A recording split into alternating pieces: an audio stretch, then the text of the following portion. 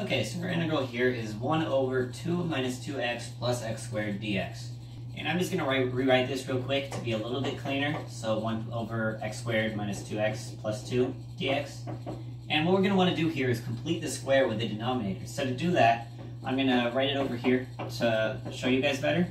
And I'll move this plus 2 over because what we're going to want to do is get some kind of term right here so that we could take this and factor it. So to do that, to complete the square, we're going to take, this is the b term, so what we want to do is b over 2 squared, and that's going to be what goes here. So in our equation, we have negative 2 as the b term, so we're going to divide that by 2 and square it. Negative 2 divided by 2 is just 1, negative 1 squared is 1, so this will be 1. But we don't want to just add 1, we can't add 1 without doing anything else, so we're just going to subtract 1 on the outside here, so that it's still an equivalent expression.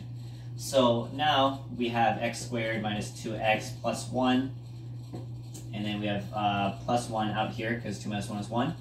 This can be factored to x minus 1 squared plus 1, and then we're just going to take this and plug it back into our integral. So we have 1 over x minus 1 squared plus 1 dx. And it's still not fully sure what to do here, not fully obvious. However, let me just write a squared right here, because 1 equals 1 squared. And now this, it's easy to see, this is just arctangent. So this will equal arctangent of x minus 1 over 1, but that's just x minus 1. Then you get your plus c, and you're set.